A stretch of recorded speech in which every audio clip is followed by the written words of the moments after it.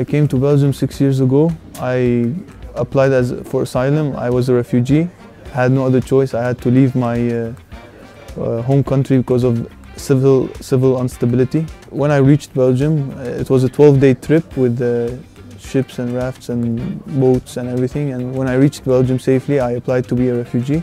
There was English universities all over Belgium, but they were all not accepting me because of my English scores. One day I woke up in the morning and I saw that I was accepted to KDG, Karl de Grote Hogeschool. So I did the English exam and I passed it, and I was one of the students to study international business management at KDG.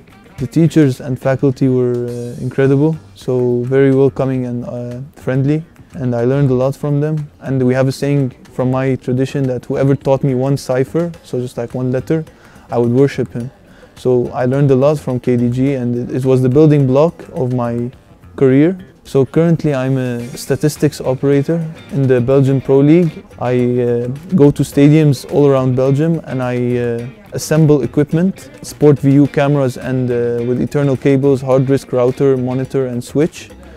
And I assemble all this equipment to track the statistics and movements of the Belgian players in the Pro League. When I was in KDG my second year, I started my own team in Antwerp Students League. It was a mixed team, mixed league.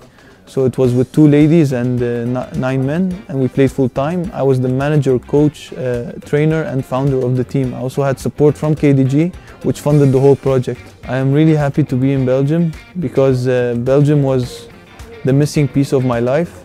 I had never succeeded in any other country, and Belgium was the only place where my dreams came true, actually.